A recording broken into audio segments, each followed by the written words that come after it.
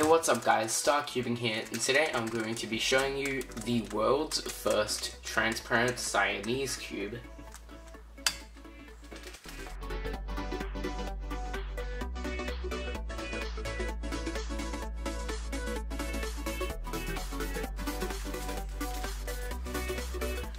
Alright, so the title was a little bit deceiving. There already are transparent Siamese cubes in the world, but this is the first stickered transparent Siamese cube, because I've seen some other Siamese cube that was transparent, but it was like stickerless or something, and it was like cube twist, or I don't know, it was really weird, and it wasn't the same kind of thing as this is, because it's an actual stickered transparent Siamese cube.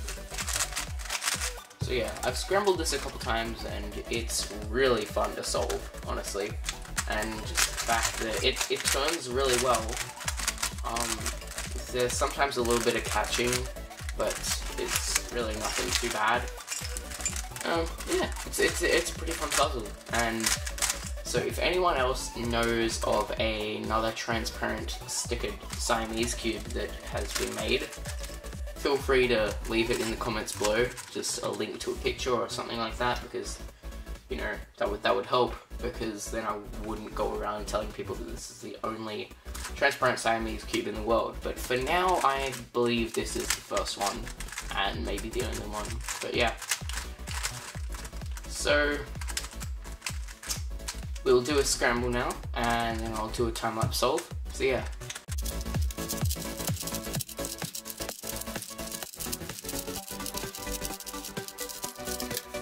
Right, so I've finished scrambling it, and I guess we'll get into the solve. So we're going to start with one of these cubes, solving on yellow cross, so let's go.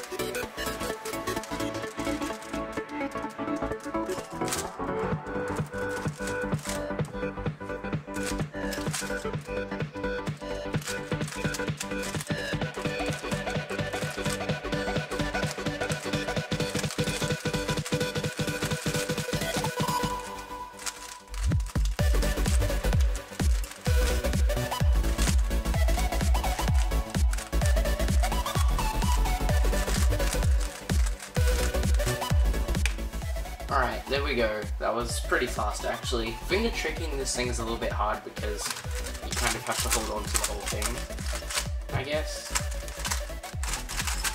I don't know. It's kind of difficult, but it's really, it's pretty fun to solve.